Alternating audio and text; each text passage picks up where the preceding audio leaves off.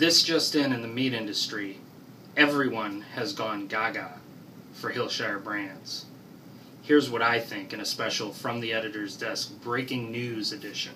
Hi viewers, and welcome to a special breaking news edition of From the Editor's Desk. In fact, it is so breaking news that we are coming to you literally from the editor's desk. So this is where the magic happens for the National Provisioner every month. Welcome to my little home. Pardon the mess. So I had to chime in on the whole Hillshire Brands situation. What I think about the different options, opportunities, situations, and give you my take. So Pinnacle Foods was the first big news, the Hillshire Pinnacle merger. And even though that's kind of become a subtext to the whole situation, I will share that I was a little bit confused by that situation, that opportunity, if you will.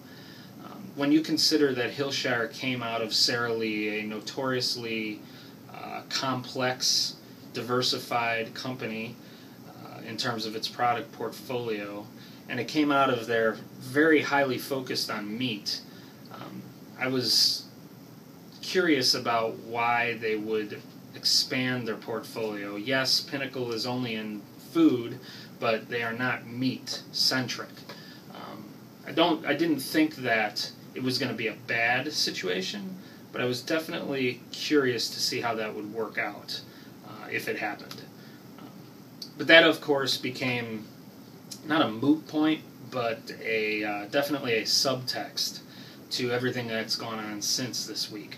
First, we had Pilgrim's Pride make a bid on Hillshire business, contingent upon the Pinnacle deal being called off, and then Tyson Foods made a similar acquisition bid for a little bit more money on paper.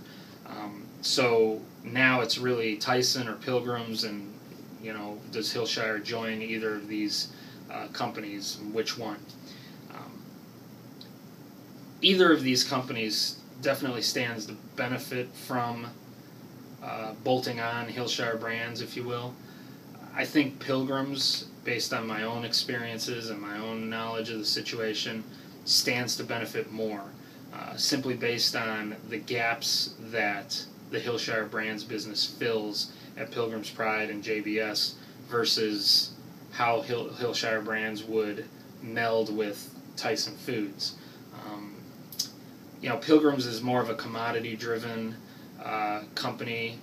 They do have strong brands, but I wouldn't say that consumers view JBS or Pilgrim's Pride as a brand-centric company, and I don't either.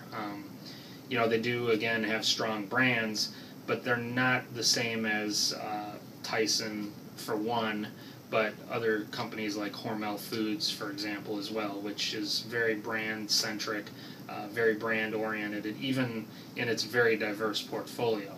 I think Pilgrim's adding Hillshire Brands gives them immediate strength there.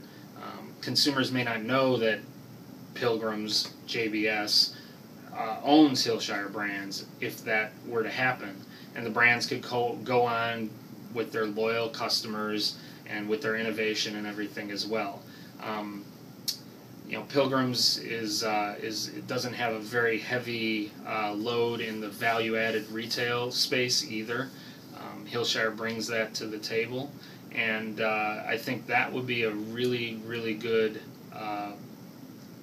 combination together. That doesn't mean I think that if Tyson were to win the bid, if you will, I don't think that would be a bad combination. I think the Tyson executives in their conference call saying that it is a 1 + 1 = 3 situation are spot on.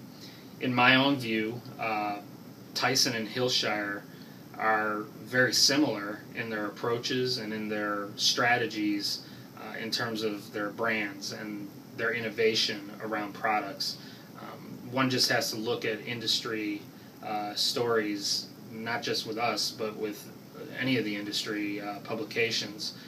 Both Tyson and Hillshire talk innovation all the time. They're always showing off their innovation R&D centers, and they're always kind of pushing the envelope in innovation. You know, Tyson's Anytizer products, off the top of my head, are a good example, and you know, Hillshire's strong push in breakfast, and not just line extensions and flavor extensions, but innovative ideas that have really, you know, pushed breakfast and protein in breakfast specifically further and further along. You know, obviously Tyson has been seriously interested in that innovation on the breakfast side because they launched their Day Starts product in February. It'll be very interesting to see if these two companies come together, what happens with that product line, with that brand, if it improves or if it's kind of dwarfed by the Hillshire breakfast brands and breakfast products, but that's to be seen. I think that Tyson can live without Hillshire Brands. I think it's on a similar trajectory in the innovation space.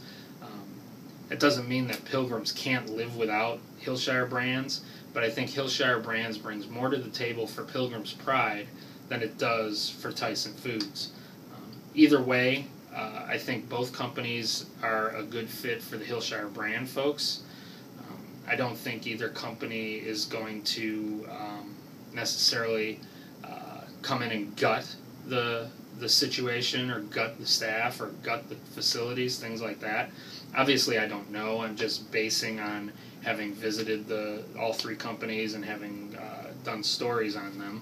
But you know, I think it's a good situation for all three companies involved in that respect.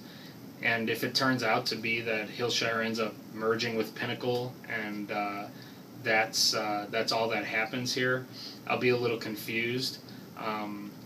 But I'll be definitely interested to see how it turns out in that respect. So good luck to my friends at Hillshire Brands, and good luck to Tyson and Pilgrims and Pinnacle Foods if it's still in the mix. And keep watching our website and our magazine for more on this story as it develops. We'll try and keep things going and keep things updated. And in the meantime, have a great weekend, and I'll see you on the next From the Editor's Desk.